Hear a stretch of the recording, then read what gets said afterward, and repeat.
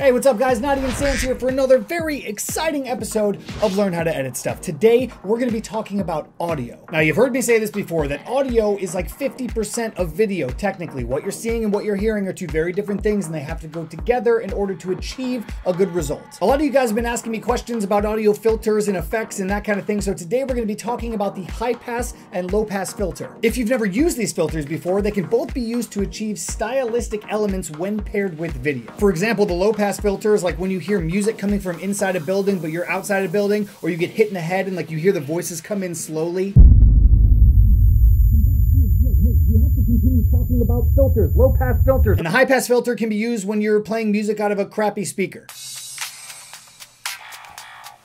Either way, they're both pretty simple to use, and if you haven't used them before, today is going to be a nice little lesson for you. Open up Adobe Premiere, because we are getting started. Alright guys, Adobe Premiere is open, and right here I've got a royalty-free music track that I'm just going to drop down onto my timeline so we can get started. And the first one we're going to take a look at is the low pass filter. So if we come over to effects and we type in low, under audio effects, low pass will come up. Now if you just drag and drop this right onto the audio track and you play it, you'll notice that it kind of mutes your audio a little bit already right off the bat. So that's exactly the effect that we're going for, but we're going to control it by coming up to effect controls, and we're going to tool down cutoff up here so that we can adjust the parameters ourselves. Now for this example, I want it to start really low, and then right after one bar of the music, I want it to kind of transition into full loudness. So let's listen.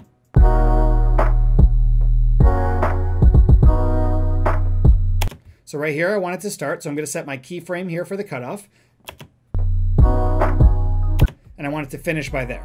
So now that we have our two keyframes, what we can do now is come back to our first keyframe and we can start adjusting the cutoff. Now, if you come all the way down to 10, this is your frequency range. You're going from 10 hertz all the way up to 23,770 hertz. So basically, this is all of your low end frequencies on the left-hand side. In the middle is going to be your mid-range frequencies, and over here on the right is going to be your high-end frequencies. Now, I would recommend not ever coming really below 200 hertz because you really won't be able to tell the difference between 10 and 200. And then when we come up to our ending point, I'm going to have it finish at full loudness. So I'm just going to crank this all the way up.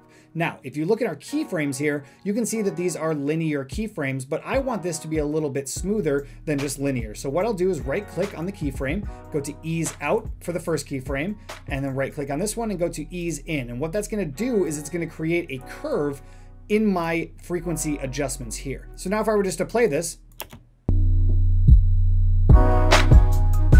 you can kind of tell that like you can't really hear it right here where we have it at 200. So I'm actually going to mess with this frequency a little bit. Maybe we'll put it up at like 700 range. That's a lot better. But this transition curve, I don't really like the sound of it. So what I'm actually going to do is I'm going to pull this Bezier handle kind of over more towards the right hand side. So in that way, it'll actually ease in on my volume. So let's try that now.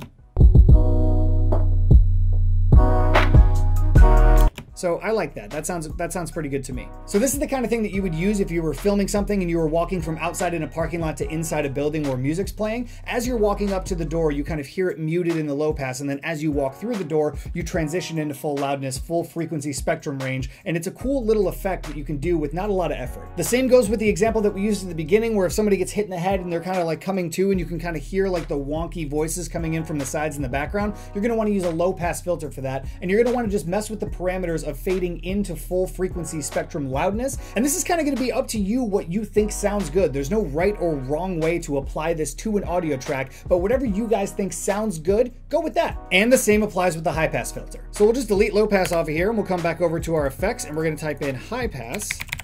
You can just type in high, and then under audio effects, high pass comes up. Boom, we're going to drop it right on there, and then right off the bat,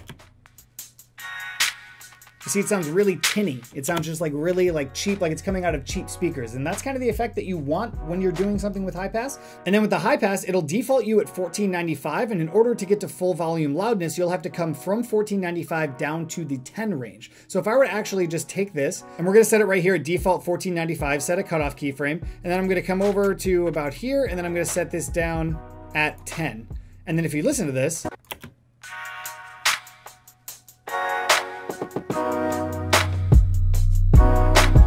you'll see that it's coming in from the really high-end, high-range frequencies all the way down into a nice normal volume loudness here. So if you guys wanted to transition from the like crappy speaker sound into more full volume sound, you can absolutely do that, but I would recommend using this audio effect just to kind of achieve that like crappy speaker sound, and you won't really have to do any automation at all. But if you are going to automate it, it follows the same principles and parameters as the low pass filter. I know you guys have heard me say this before, but audio and video really do go hand in hand in order to make a great product. What you see and what you hear has to come together and melt into like a nice end product, so you have to pay as much attention to your audio as you are for your video. Now, these little audio tricks are meant to give your video just a little bit more character, but they can also be used in more ways than just the examples from today. For example, if you have a music track that you have on a timeline and you have an interview on top of it, and you're kind of hearing that the interview is competing with the higher end frequencies of the audio track, you can drop a low pass filter on your music to kind of cut out the high end frequencies so it's not competing with your interview audio, and that'll save you a tremendous amount of time when you're actually mixing the whole thing down to make it sound good. I know, it's misleading being called video editing because you're not just editing video. There's a lot more that goes into it, including audio, and I plan on doing a lot more audio tutorials in the future because it is such an important topic that I feel personally like I haven't really touched on a whole lot in the lifetime of this channel. But that's it, guys. Short and simple, high pass, low pass audio tutorial. Go out and use these techniques, even if you're just messing around and not doing anything with it. Understand how the cutoff works and how the filters work, and just do some automation and kind of hear what it does to your audio tracks. More audio tutorials in the future, I promise you, but if you haven't already, make sure you subscribe to the channel and also check out the last video that you missed. We do them here weekly at Learn How to Edit Stuff. Last week, I was in Poland for 2 weeks, and I didn't really post, but I did some vlogs, and you guys still got some content. All right, I don't want to hear about it in the comments. Don't get on my back about it. Subscribe, check out the last video that you missed, and I'll see you next week.